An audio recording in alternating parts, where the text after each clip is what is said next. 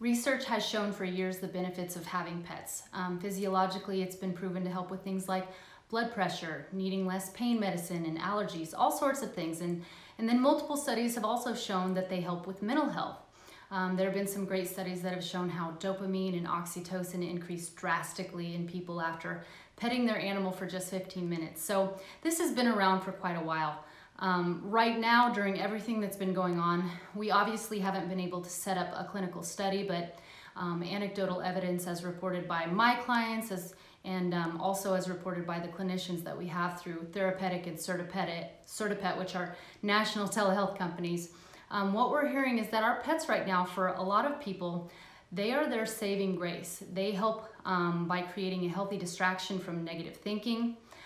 They really do demand our attention by wanting to cuddle or to play, and this can create enough an emotional distance from the negative thinking, and we're able to disconnect from that vicious cycle of worry that so many are experiencing right now. And another thing, our pets require routine.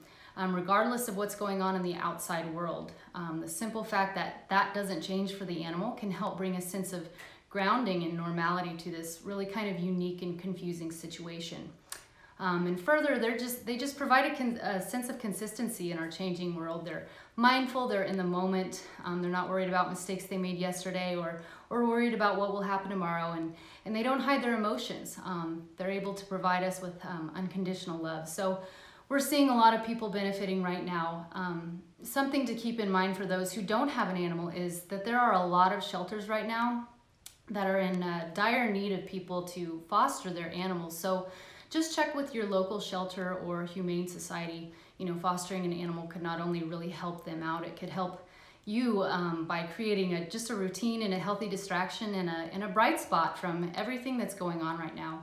I think it's just really important during these times that we get back to kind of the basics of kindness and helping one another, while also reframing this and enjoying this extra time we get to spend with our loved ones.